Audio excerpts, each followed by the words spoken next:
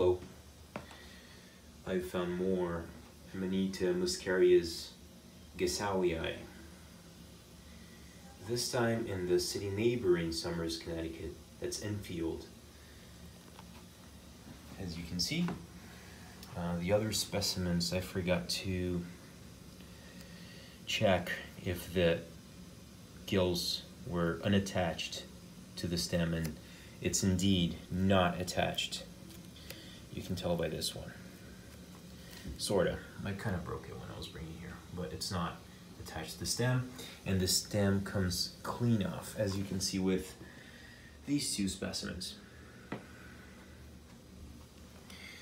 As you can see, the base is bulbous, Amanita, but he has concentric rings.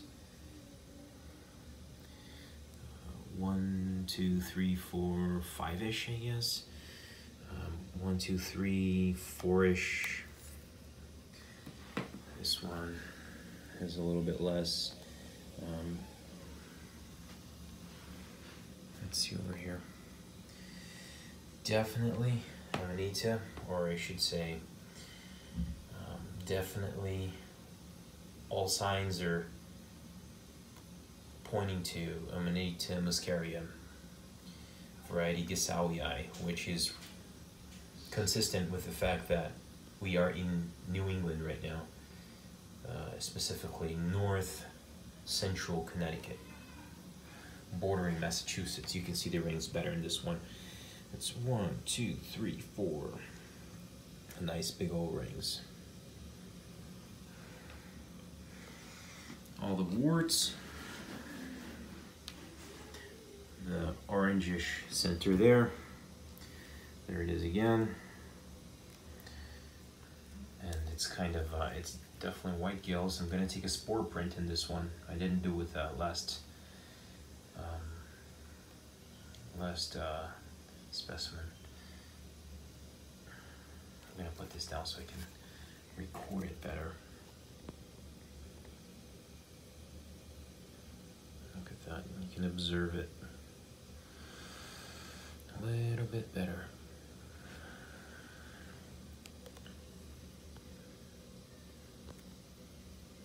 I'm sorry, I'm shaking a little bit. There it is.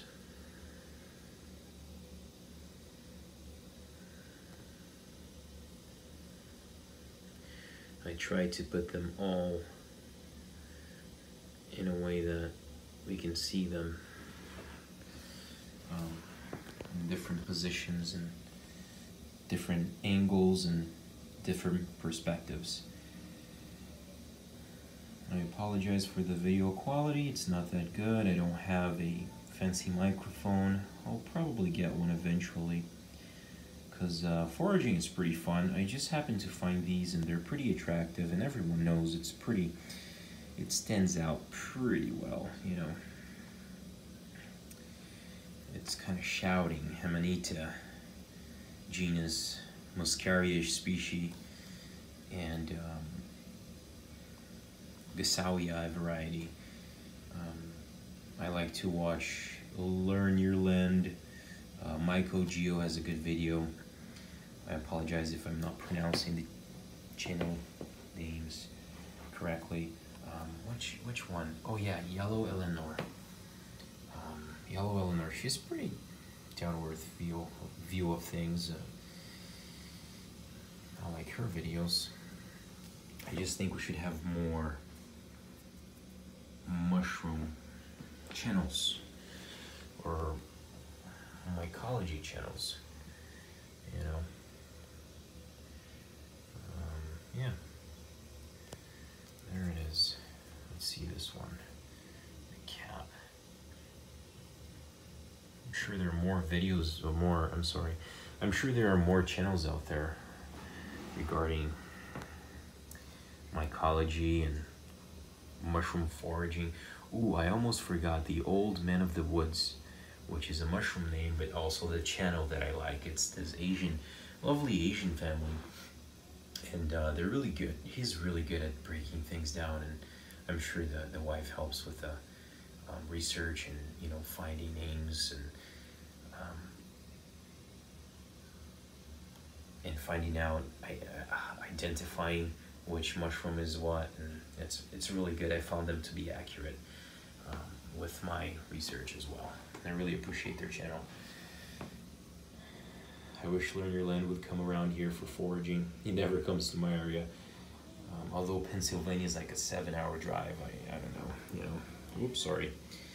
I have a family, I have to. I'm always working hard. I don't know if you can hear them in the background. So this is relaxing time for me with my daughter. We go hiking trails and find cute flowers and plants and mushrooms, and you know, I never walked into a bar to drink a drop of alcohol. Not that that's bad, but I just don't like those environments. I'm a church boy, and I think we're very mycophobic, as Paul Stamets would say. Although I don't fully agree with, you know, mind-inducing things. If that's your thing, do what you gotta do. But I just love to look at them. I might try these. I don't know. Let's see our preparation methods and stuff. What is that? Look at that. The flesh is yellowish, right? Gills are white and pinkish at an angle. All right, let's get a spore print started. I think we've got enough.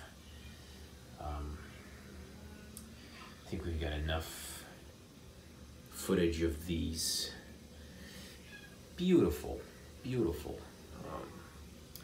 mushrooms. Look at that. That's really pretty. I'm gonna inoculate them around my property. We have some pine trees here behind on the woods, and some you know, spruce fir, and also I think they're sometimes form mycorrhizal relationship with some conifers as well. Anyways, video length is getting kind of long, so thank you so much, guys. Bye.